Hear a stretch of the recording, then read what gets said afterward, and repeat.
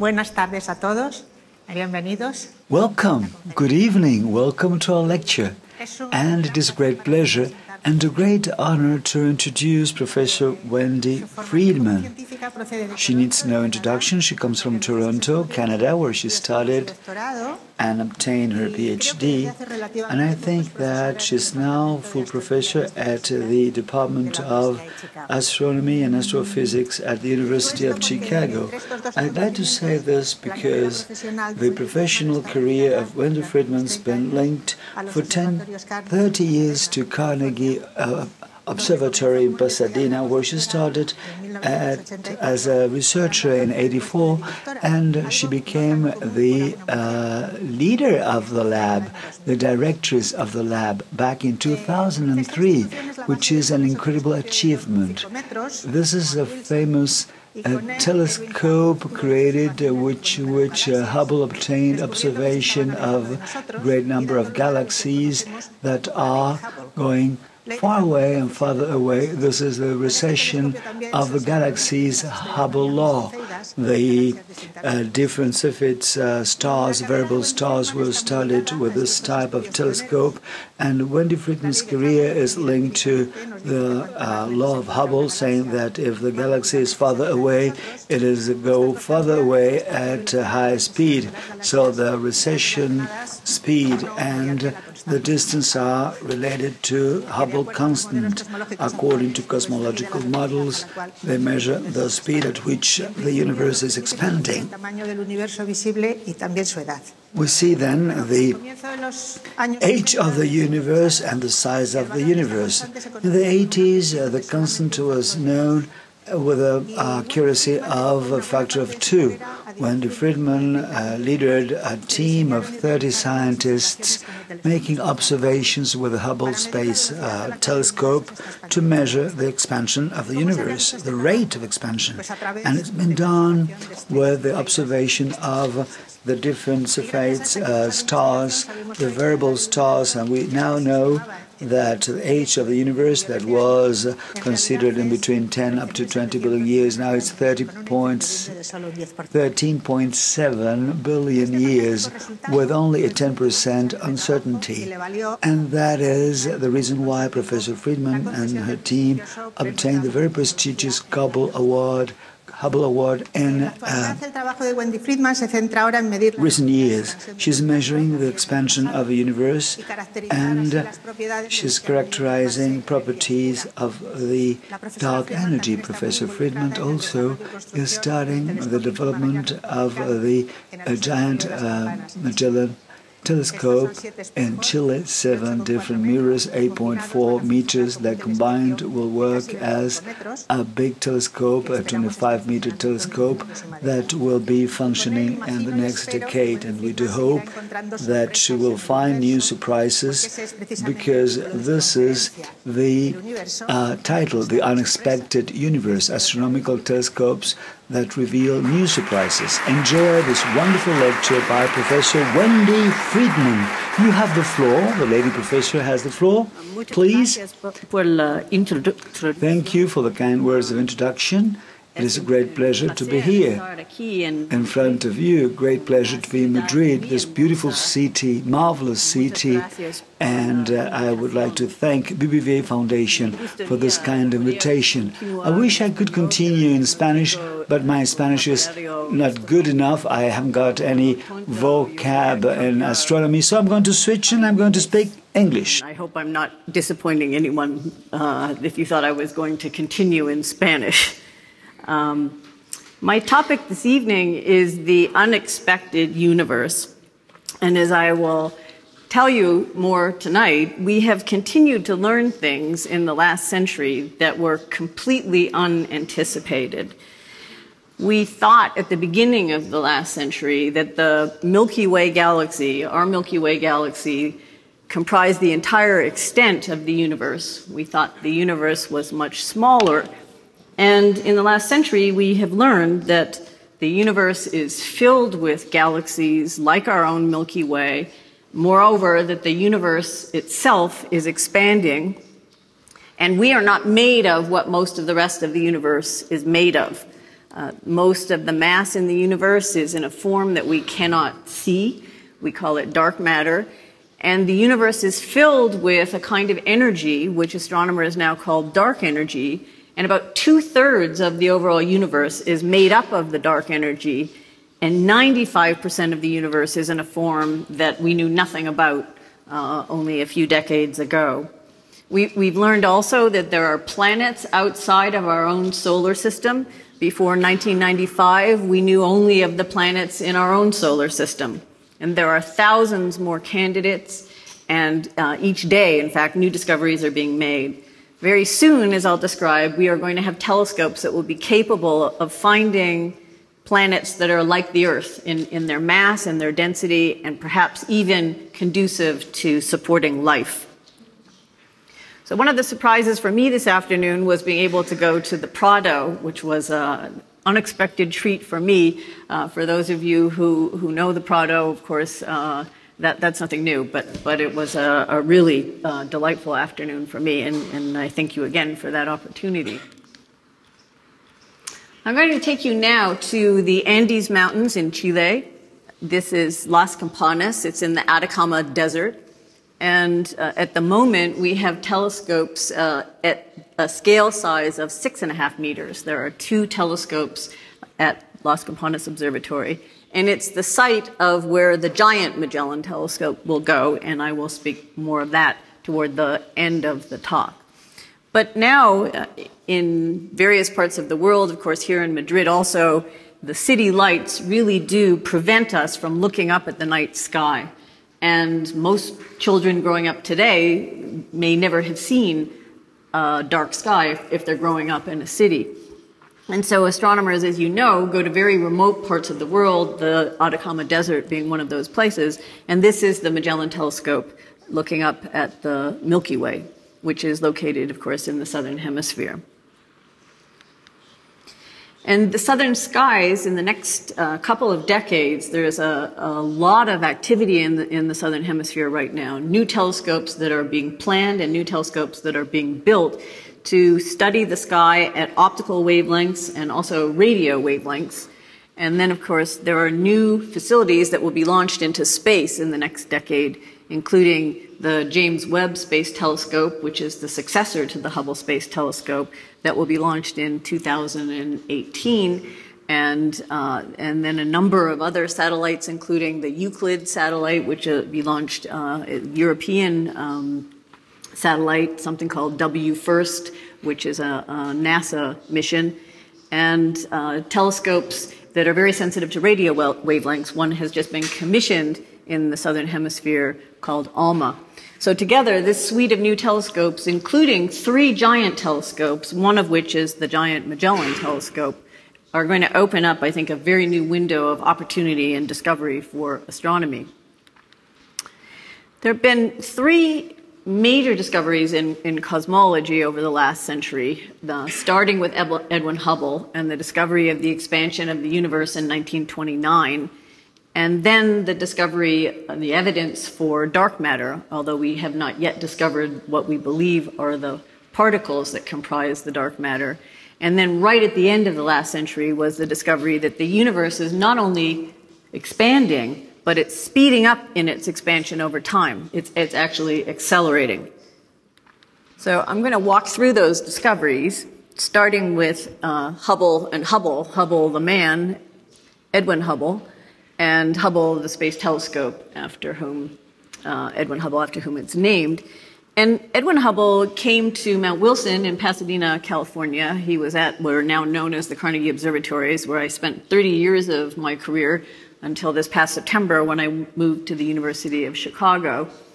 And Hubble came to Pasadena as the telescopes at Mount Wilson were being constructed. The director at the time was a man by the name of George Ellery Hale, and Hale built, at his time, 4 of the largest telescopes successively in the world. Quite an extraordinary feat.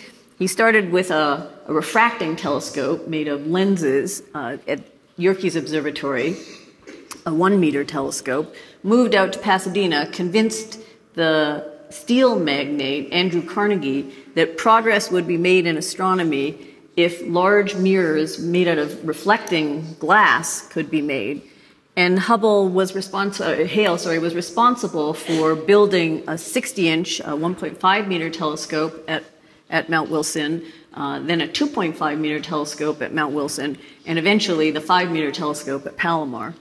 And Edwin Hubble came as a young man in the 1920s, and he was interested in studying objects that were referred to as nebulae. A nebula is a Latin word, and it means fuzzy. And here's an example of a nebula. This is the Andromeda Nebula, and in fact, it's actually visible to the naked eye in the northern hemisphere on a very dark night, very faint and fuzzy because it's far away. But in a telescope, it reveals itself to look like this, fuzzy if you don't know what it is. And Edwin Hubble began to observe with the telescopes at Mount Wilson, first the 1.5 meter and then eventually the 2.5 meter. And he took a series of photographic plates of galaxies like Andromeda. And what he found was that there were small pinpoints of light. You can perhaps see some of these here, tiny little dots, and in the rim of the galaxy also, of the nebula.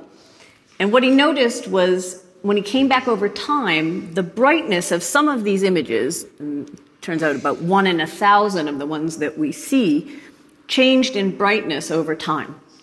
So if we look up at the night sky and we see stars in the sky, most of those stars never change in a human lifetime. We come back night after night and it's really kind of boring because they don't change. There's nothing new on a human lifetime, human timescale. But what Hubble noticed was that some of these points of light were varying on timescales of days, maybe months. And the stars would get brighter and then they would get dimmer. And they would do that over a period of time in a very characteristic way. And Hubble was able to show that this class of stars, which resembled a class of stars that had been discovered in the 1700s, called Cepheid variables. And these are stars that allow astronomers to measure how far away an object is. And I'll describe more of that in a minute. But with the discovery of Cepheid variables in the Andromeda Nebula, Edwin Hubble was able to show that this is an object like the Milky Way. Our Milky Way galaxy contains probably something like 100 billion stars in this galaxy alone. And that there are many other galaxies outside of the confines of the Milky Way galaxy. So it's an extraordinary discovery. Suddenly, it's essentially overnight, what Hubble was able to show was that we are not the only galaxy making up the universe, but in fact, as we know now today, there are about 100 billion galaxies in the part of the universe that is accessible to us, where we can see. So these objects have about 100 billion stars within them, and there are about 100 billion galaxies that we can see. So that was a revolutionary discovery. If it was the only discovery that Edwin Hubble had ever made, it surely would have assured him place in history. But he went on to discover, first, not only were there other galaxies, so galaxies with different shapes and sizes, beautiful objects with these spiral arms. In fact, our Milky Way galaxy also has these arms that have this nice, beautiful spiral pattern. If we were able to look at our Milky Way galaxy, get outside of it and look back at it, we would also see the spiral arms of our own Milky Way galaxy. Others we look at from the side. Here are more galaxies. And we also see galaxies that are colliding with each other. They actually are colliding. Some of them merge together, and they change over time. And this is another galaxy that recently underwent a collision and a merger. So Hubble was able to discover that we are not the only galaxy in the universe. So telescopes, I want to emphasize, have really changed our view of the universe. And of course, this is the familiar Hubble Space Telescope, which orbits about the Earth every 90 minutes. So it is above the atmosphere of the Earth. And that, for astronomers, allowed us for the first time to get a glimpse of the universe at optical and ultraviolet wavelengths, free from the effects of the turbulence, the motion in the Earth's atmosphere. So Hubble allowed us to increase the clarity or the resolution, the fine detail that we can see by about 10 times from what we could do routinely with telescopes on the Earth. And so astronomers anticipated with great interest the launch of the Hubble Space Telescope in 1990. Really allowed for enormous new discoveries. So here is the Hubble Space Telescope.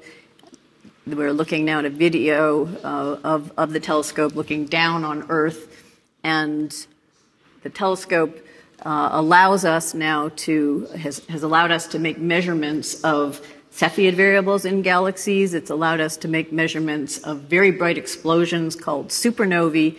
The numbers of discoveries that have been made with this telescope really are enormous. People have studied planets with the telescope and to study the nature of dark matter in the universe. Here are more examples of galaxies that were imaged with the Hubble Space Telescope. So here's another pair of them. Those galaxies will merge by their mutual gravitation, the gravitational force between them in some billions of years in the future. And you can see these really astounding, beautiful images. I think there's no other way really to describe them. These long tails that are caused by the interaction due to gravity tidal forces that pull out material as galaxies merge.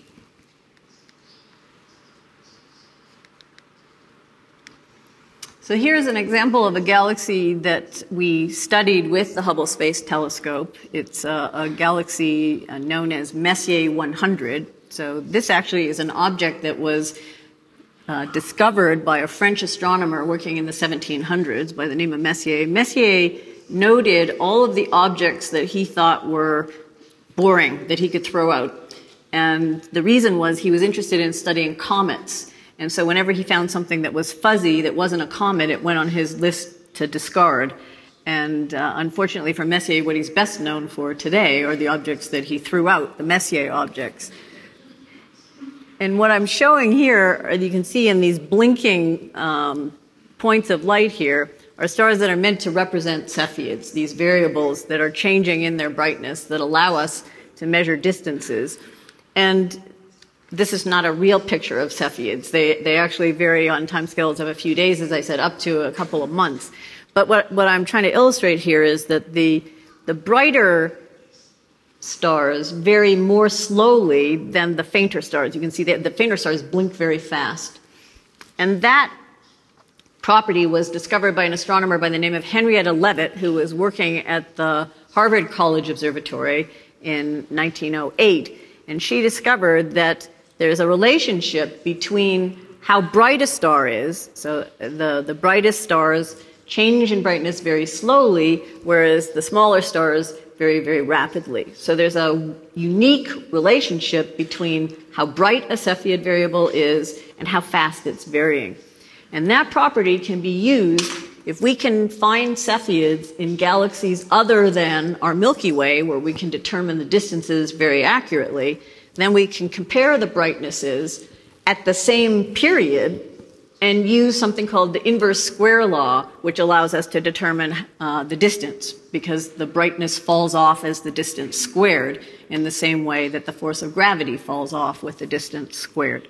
And that unique relationship is what Edwin Hubble used when he first discovered the Cepheids in Andromeda, and what we use today when we use the Hubble Space Telescope to measure Cepheids in these galaxies. And it remains the most accurate means that astronomers have for measuring the distances to nearby galaxies. And that's what we used with the Hubble Space Telescope. And more recently, we've used a sister satellite to Hubble. It's called the Spitzer Space Telescope, and it is sensitive to very red, very long wavelengths. And that has a number of advantages. So in addition to the work that we did with the so-called Hubble Key Project in the 1990s, we've been extending our work more recently to use this other satellite that allows us to make very accurate measurements and refinements to our original work. So the idea is we create a ladder. We step out in distance. We can measure stars that are in our own galaxy. Then we can measure stars that are in galaxies like Andromeda. Then we can measure bright supernovae, these explosions of stars that happened at the end of the lifetime of a star that can be seen to great distances, much greater than the Cepheids because they're so much brighter. And that way we can step out into the universe and measure the expansion rate now and also the expansion rate in the past to see how it's changed.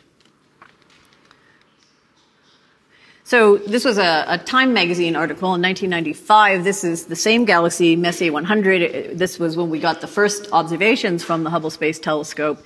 And what turned out at the time was that there was a controversy between the age that we were estimating based on measuring how fast the universe is expanding now compared to the age of the oldest stars in the universe, in our own galaxy, where we could measure them directly. And so that was something that we didn't understand at the time until the acceleration of the universe was discovered later in the decade. And that helped to resolve this issue of the age. We now know that the age is something like 13.7 billion years old. And this is the original data. So what I'm showing here, and this will be the only plot that I will show in the talk, but just to give you a sense of what Hubble did in 1929 is he plotted the velocity of the galaxies that he was looking at, things like the Andromeda galaxy, compared to the distance of the galaxy that he was measuring, mainly with Cepheids.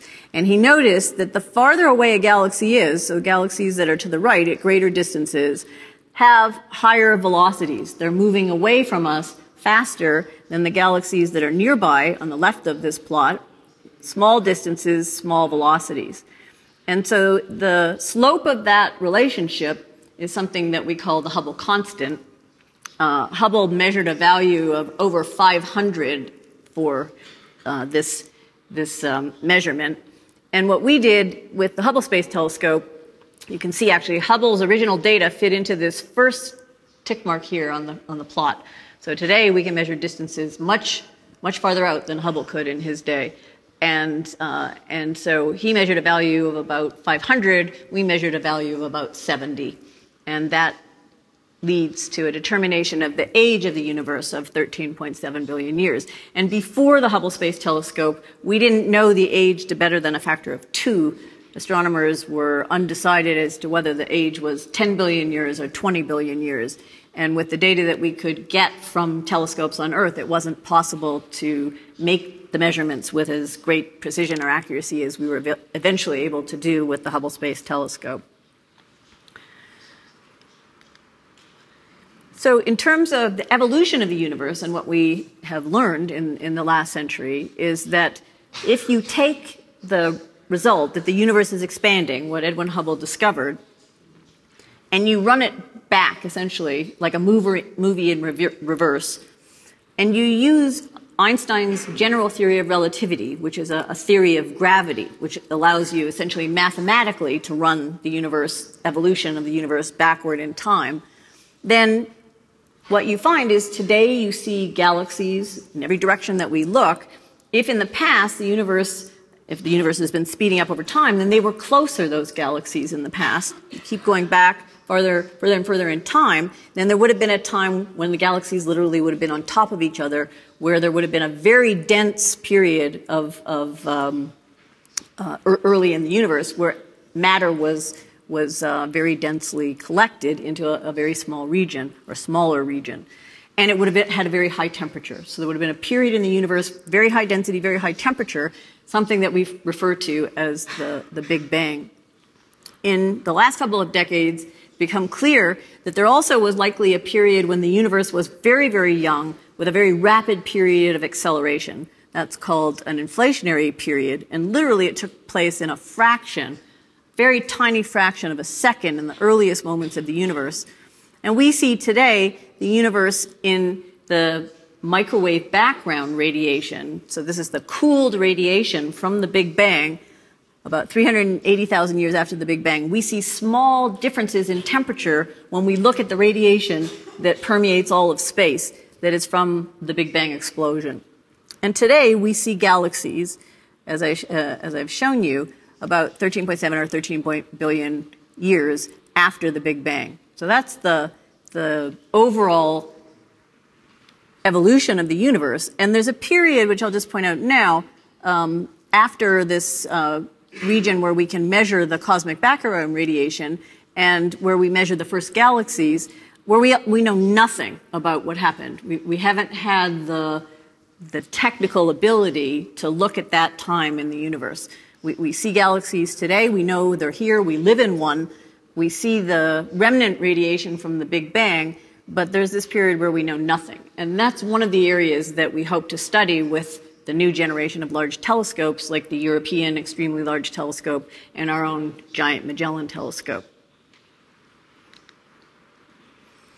So I mentioned most of the universe is made up of a form of matter that is dark.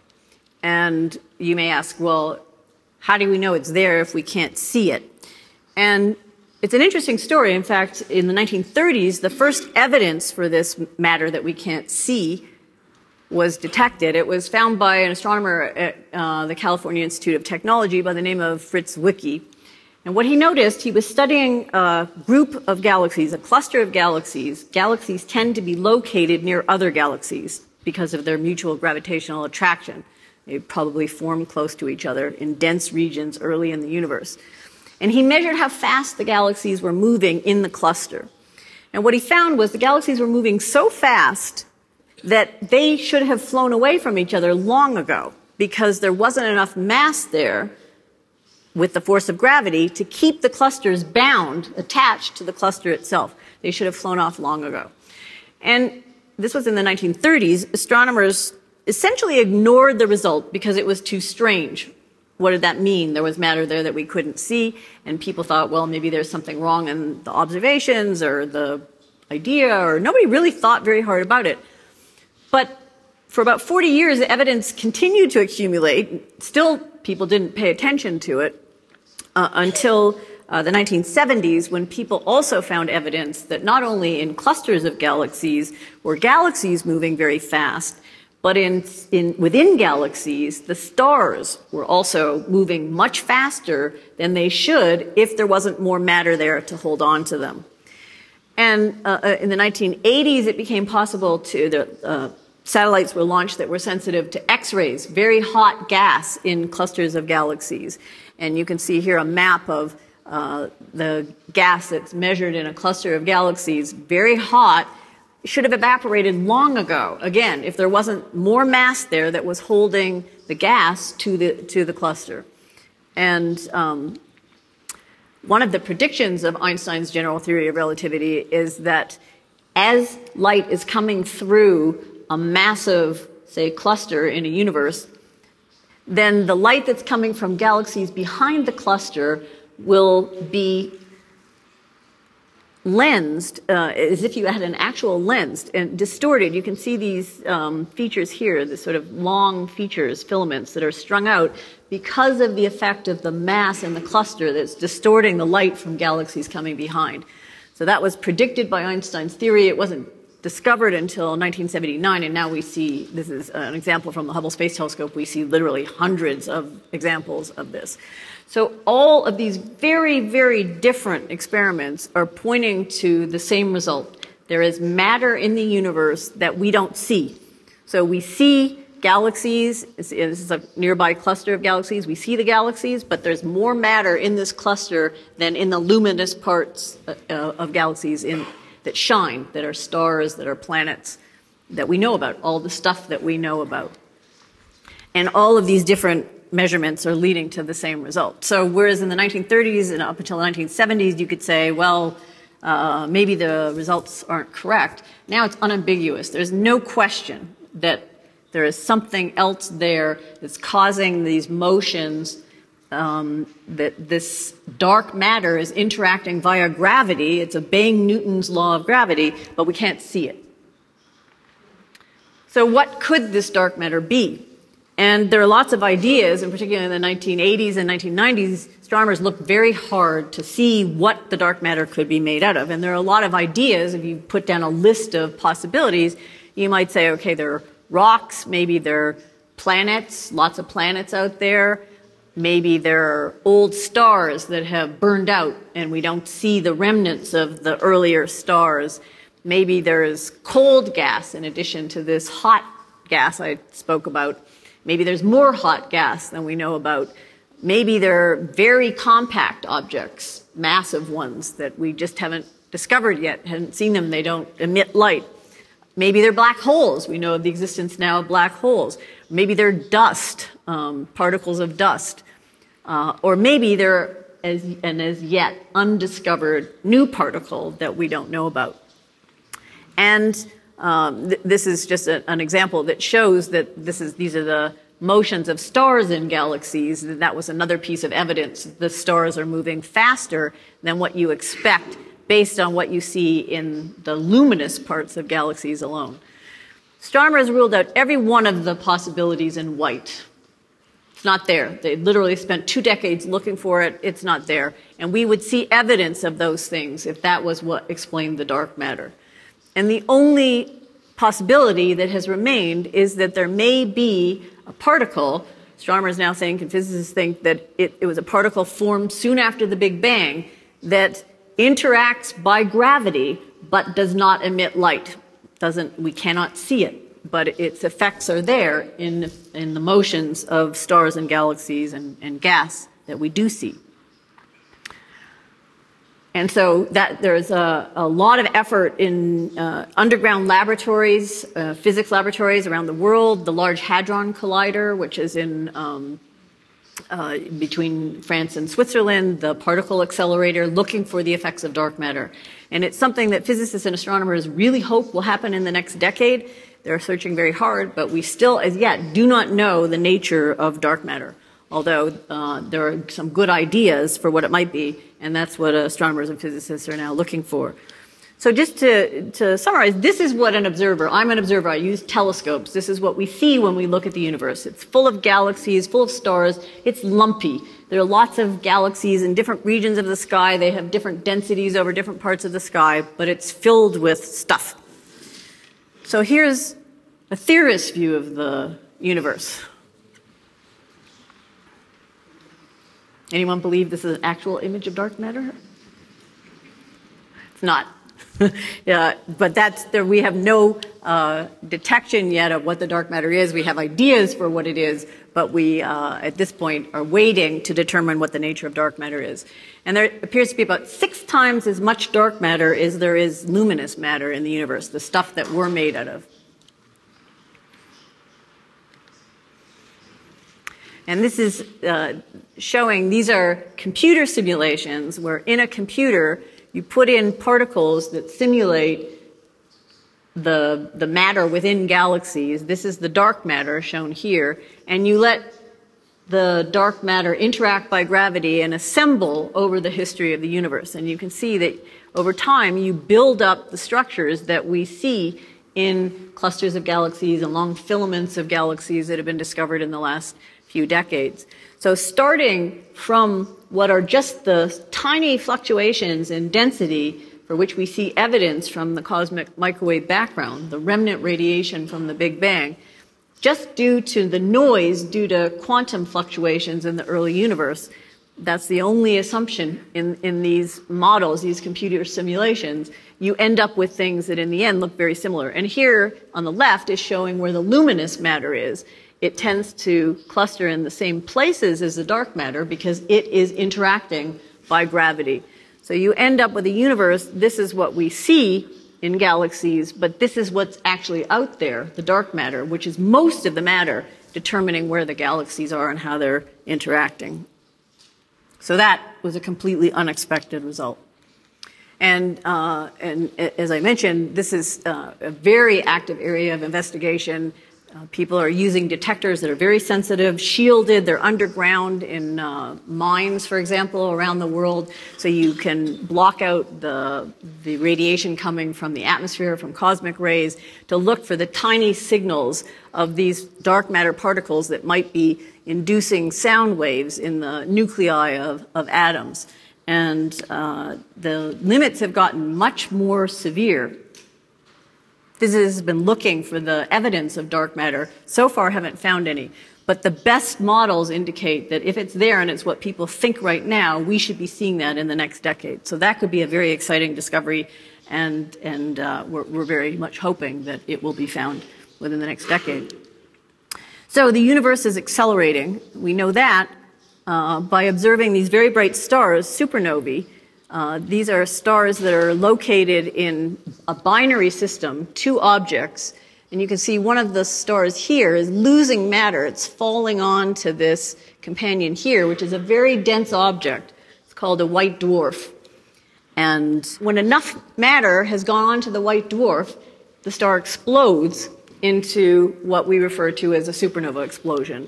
And these explosions are so bright that for about a very short amount of time, they actually can rival the brightness of an entire galaxy, which is why we can see them so far away. And so in the 1990s, two groups decided to go look for what they were imagining would be the deceleration, the slowing down of the expansion that had been discovered by Hubble. You expect the expansion to slow down because of gravity, right? If I throw something up, I'm not going to throw this, don't worry, whoever owns it. I throw it up in the air, it's going to fall down due to gravity. If I give it enough of a kick, like a rocket, it will escape the Earth's gravity and keep going. But because of gravity, we know things will actually fall back down to the Earth. What got discovered, instead of deceleration, instead of the universe slowing down because of the presence of matter in the universe, which is what astronomers had expected, it's as if I threw this up, and not only did it have enough of a kick to escape the Earth's gravity, but it went even faster, escaping, accelerating, speeding up in its expansion. And that's what these two groups discovered at the end of the 1990s, for which the Nobel Prize in Physics was awarded a few years ago. The universe is speeding up in its expansion. And how does that happen? What could cause that? We don't know. And at the present time, there are lots of ideas out there, but I'd say no good ones. Okay, so the universe is accelerating, speeding up with time. And it's something that has been referred to as the biggest mystery in science. We don't know what is causing the universe to speed up. Now, one of the possibilities is that something called the cosmological constant that was actually predicted by Einstein. It was something, a term that he put into his equations for general relativity. And the reason that he put this term into his equation for gravity was that there was no evidence for a universe that was in motion. That is, if you look at stars in the sky, remember Edwin Hubble didn't discover the expansion of the universe until 1929. Einstein was working on his theory of gravity in 1915. No evidence for any expansion. And what he knew was either the universe would have to contract because of gravity or it would have to expand, but it couldn't just be static, unmoving. It would have to do one or the other. So he put something he called the cosmological constant, which is a mathematical term, no physical understanding of what it was, to force the universe not to expand or contract. And then when Einstein in 1929 discovered that the universe was expanding, Einstein was reputed to have said that this was his biggest blunder ever. It turns out, however, that this cosmological constant may be what is responsible for the acceleration of the universe. It's perfectly consistent with that idea. It's a repulsive form of gravity. The only difficulty is that the amount that would be predicted is about 120 orders of magnitude, by which I mean 1 followed by 120 zeros. Wrong. What we see in dark energy is tiny. The only reason that it has the effect that it does, and that it comprises 70% of the overall mass and energy in the universe, is that the universe, the volume is so big. So there remains no good theory at the present time for what is causing the acceleration, but it could be consistent with Einstein's cosmological constant. It appears to be consistent in its properties, but the amount is simply wrong, and that no one at the present time understand. So if there are any young people in the audience who think that everything's already been done, there's a problem waiting for you to solve, which badly needs solving. We don't understand that. So the outstanding mysteries are that 1/3 of the universe appears to be made of matter, 2/3 of it's made of dark energy, and we don't know what the nature of 95% of what is in the universe is made of. About 1% appears to be in stars. That includes stars, planets, us. And the rest, about 4% of it is ordinary dark matter that we don't see, and 25% this dark matter that is probably a particle left over from the Big Bang that I described. Okay, so now I'm going to turn to Las Campanas again, go back to astronomical observatories and the now development of new telescopes for this 21st century. So here's the Magellan telescope. This is one of the 6.5 meters that is already at Las Campanas, and these are just some very pretty pictures taken on the mountain. Believe it or not, there actually are clouds, unfortunately. Sometimes you can't observe when it's cloudy. But most of the year, about 300 nights a year, are clear at Las Campanas. It's one of the best sites in the world. And it's the site of our future Giant Magellan telescope. So the Giant Magellan telescope is a 25-meter telescope. It's made up of 7 mirrors, 6 of them shown here in a circle, sort of a flower petal arrangement. 1 is in the center. It's housed in a building that is 60 meters high. That's like 22 floors in the building. Only, as I'll show you in a minute, the whole building has to rotate so that we can point the telescope out at any region, any direction in the sky. So it's a very ambitious project. There's nothing like a telescope this big in existence at the present time. And if it had been easy, we would have done it already. So the telescope itself stands 43 meters high. You can see for reference here some little figures. It's very large. Looks lightweight, but these are very rigid pieces of steel that provide the structure to the mount that holds the mirrors and keeps them stable as the whole telescope itself has to move during the night. So this is a view of Las Campanas. This is the peak where the Giant Magellan telescope will go. That's the building that will house the telescope. And this is a place where the mirrors will actually be coated with a surface of aluminum.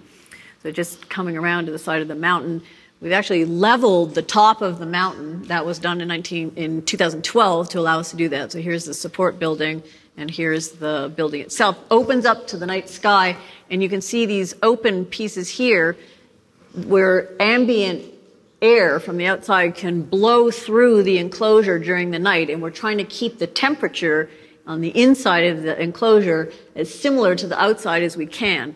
If there's differences in temperature, you can see the mirrors here, but if there are differences of temperature around the surface of the mirror, that causes turbulence, and it ruins and you can see now how the front part of the building can move up, and the telescope can be locked into safety here.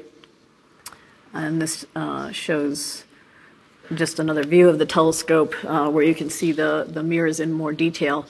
And the person who put this together actually is basing it on the engineering designs for the telescope. But you can see these reflections off the mirrors. Of course, galaxies aren't that bright.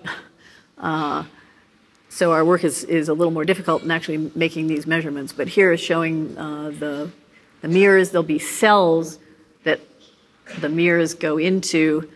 We are a little more careful than shown in the video, and that's how they'll be assembled.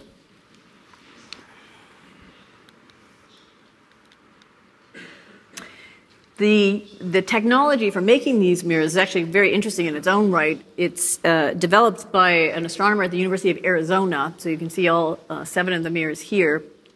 And the primary mirrors, these big ones, each of them is 8.4 meters in diameter, so 7 of those. And there'll be 7 smaller, what we call secondary mirrors, up near the top of the telescope. And those mirrors are only 1 meter in diameter. The big ones are 8.4. And those can move much faster because they're much lighter. And these ones will actually be used to correct the distortions caused by the turbulence in the Earth's atmosphere. So those corrections will be made on a timescale of thousandths of a second. And the bigger mirrors are corrected every 30 seconds or so. And there'll be mechanical actuators on the back of the mirrors, almost 5,000 of them, that will push and pull. And so even though these mirrors are heavy, made of solid glass, as the telescope is moving through the sky, the mirror is distorted in shape. And if we're going to get this resolution, which is now going to be 10 times the resolution of the Hubble Space Telescope, which for astronomers is the benchmark for what we've been able to do until now, that allows us to make those corrections with this very large telescope, 10 times that of the Hubble Space Telescope. Showing you. So the GMT is going to have 20 million times the sensitivity of your eye, which is quite a staggering number. And just to give you some sense, if I was holding a coin and I was looking at it, I could read the writing on that coin. If it was right in front of me, I could see a face on that coin if there's a face on the coin. But probably even in the front row, you could not read the face of that coin. But if we were sitting here with the GMT, which actually is, maybe it's the size of this auditorium, actually looks fairly similar if you go behind me, and we turn that telescope and someone was holding a coin in Cordoba, you could actually resolve what is on the face of that coin. That's how powerful this telescope will be. And if I were standing on the moon and holding a candle and you were here looking with the GMT is sensitive enough to actually see a candle on the moon. So you can see why astronomers are very excited about this new capability. It's something that we have not had this extraordinary technical capability before. What will allow us to do? One of the things is to measure the first starlight in the universe, the first galaxies that formed, that period that I told you at the beginning we call the dark ages, where we just don't have enough sensitivity and certainly not the resolution, the fine detail to be able to see what's forming. So for the first time, we will actually look back and witness directly what happened when the first stars formed. We know that there were small fluctuations in the microwave background, the temperature and the density. We know we are in a galaxy today. We see other galaxies, but we don't know how it happened. And for the first time, we'll be able to see that actually happening when it started early in the universe. The whole question of exoplanets and that subject has just blown open. There are many different kinds of worlds out there. There are very hot, big planets, giant planets like Jupiter and Saturn, only close into the stars, unlike Jupiter and Saturn in our own solar system. There are ice giant planets. There are planets that have more water than we see on Earth, may be entirely water. There are super Earths, planets with a few times the mass of the Earth. It was even speculated at one point that there might be diamond worlds, although it's unclear whether that result will hold the test of time. But what has become really clear is that it is a tendency, a natural tendency for us to think that planets will be, or anything will be like what we know about, including matter in the universe. We assume it's like us. But there are things out there that we're now discovering that are nothing like what our own solar system is like. And I think the next decade in these new telescopes are going to reveal even more surprises. It won't anymore just be the world of science fiction. There actually now have been a planet orbiting two stars, which those of you who know Star Wars, that's no longer simply science fiction. And what is about to happen is the capability to discover planets like the Earth. There are candidates now that appear to be similar in size to the Earth, but we don't yet have the sensitivity to actually measure the velocities, the orbits of those planets, from which, using Newton's laws, we can determine the masses for those planets. And those will be discoveries that the Giant Magellan Telescope will make. There's a possibility that we could actually take spectra, disperse the light that we're seeing from the atmosphere of those planets, like a rainbow, what happens when we put light through a prism, and look for the signatures of things like carbon dioxide, water, ozone, that are signatures of life on Earth. And so it may be possible to actually distinguish between pure chemistry. You can get carbon dioxide from chemical processes, but we know that the evolution of the atmosphere on the Earth, the increase in oxygen, came about from the development of life, the evolution of life. And so I think one of the really exciting possibilities in the next decade or so is that when we get these new facilities, we are actually going to be asking questions about whether or not life exists elsewhere in the universe, which I think would be an extraordinary and historical discovery.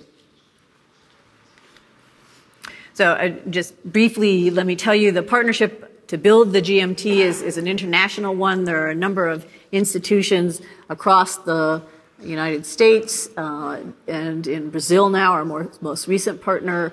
Chile is involved, Australia, and also South Korea.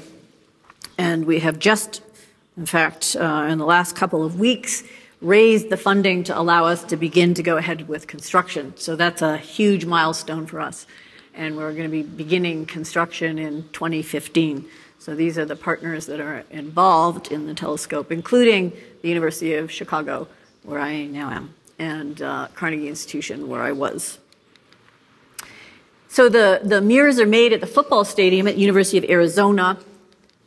Just to show you very quickly, the technology that's used is actually to melt the glass in an oven that is spinning 5 times a minute. You put in giant chunks of glass, let the glass melt, and then because it's spinning, just as if you had a pail of water and you spin the pail of water, the glass comes up to the edge because of the force pushing it out due to the spinning motion.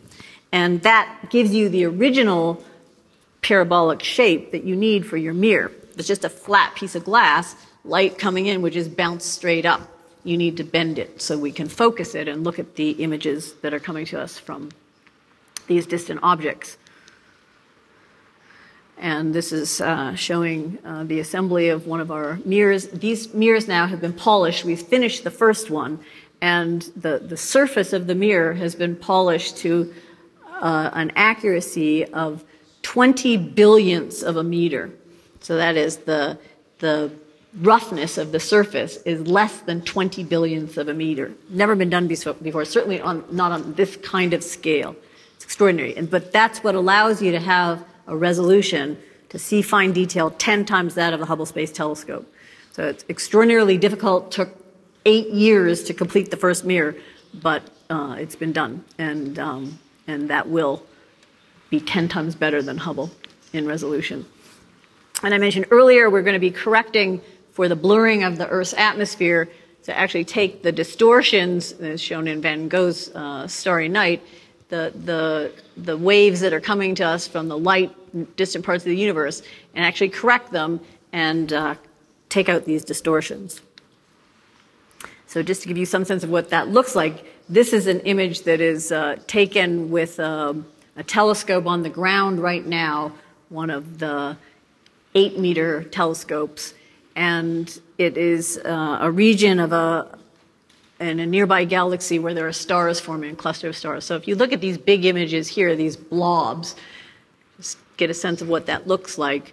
This is what the same region will look like. You see these blobs again, these stars, when you go to what will be the successor of the Hubble Space Telescope, the James Webb Space Telescope that we launched in 2018. And you can see that there are more blobs. So in addition to the big blobs, some smaller stars are now, we can see, coming into finer detail. And this is what it will look like with the Giant Magellan Telescope. So you can see this extraordinary, look at these tiny, faint stars that suddenly come out. And just to compare again, so that's what it looks like with our current best telescopes from the ground. That's what it will look like with the Giant Magellan Telescope. So the numbers of things that we can study, so these early galaxies in the universe and star-forming regions in nearby galaxies, these questions of dark energy, the nature of dark matter, and planets around other stars, every subject in astronomy essentially is going to be revolutionized by this kind of new technology, which is, again, why we're so excited about it. So 2012, we blasted off the top of the mountain and to make room for the telescope, and that's the site before the blasting. So you notice the rubble and the road here that have been cut. And now if we just take a look at what it looks like after, so watch here. That's now the site where the telescopes will go. So there'll be 250 people working in the construction of the telescope, starting at the end of this year is when we plan to start. So that's us today. This is the sequence of the mirrors, and by 2021, we will have 4 of the mirrors in the telescope, 2 scientific instruments, and so the blasting in 2012. We're starting construction this year, and first light will happen in 2021. So I hope I've shown you that the last century has been one of unexpected discoveries. We've completely changed the nature of our understanding of the universe that we live in, the discovery of the expansion of the universe, the existence of dark matter and dark energy, and the new discovery of planets outside our solar system. And I hope I've managed to convey some of the excitement for the new facilities that we're building in the next decade that I think are likely to reveal even more surprises. So let me stop there. Thank you.